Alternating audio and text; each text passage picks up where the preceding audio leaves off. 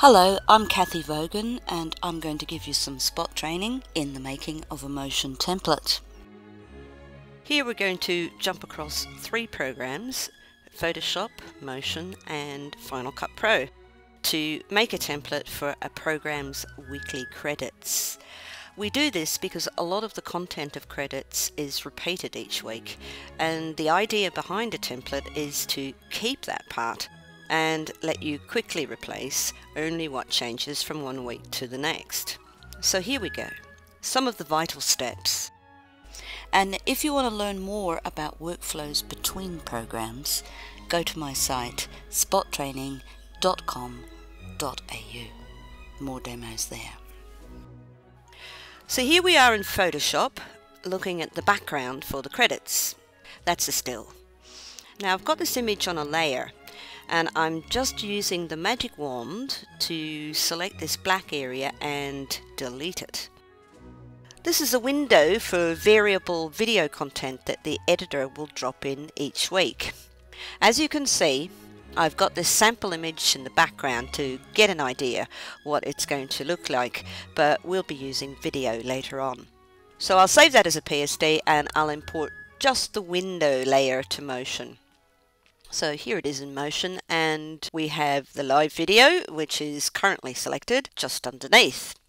So now in the image tag of the property inspector, I'm going to nominate that live video layer as a drop zone for Final Cut Pro, that is, and then clear the decks so that you get this kind of envelope or placeholder look. I've also copied and pasted a body of text, a model for the credits, onto another layer just above the window, and incidentally I placed a mask over the text so that it would only appear in the upper area of the frame. Selecting this layer and going to the text tab of the property inspector, I now tick Publish to Final Cut Pro, and that's it. Don't delete the placeholder text or the editor won't see where it's supposed to go. So now I save this as a template, and there's a few options. You may want to copy all of the media you're using to one location. Collect Media does that. You'll have to create a new theme. It's actually just a folder if it's your first time, as you can't save into the Apple theme folders. But to save space, you may want to exclude unused media and skip the QuickTime preview.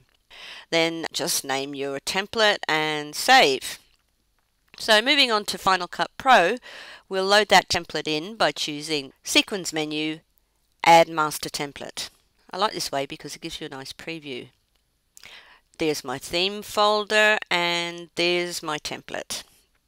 You may hear the soundtrack if you include it in the Motion comp, but templates are actually image only when they arrive on the Final Cut Pro timeline, so you won't have to worry about erasing your soundtrack if it is already in place there, and you will have to add variable voiceover material each week at the Final Cut Pro stage.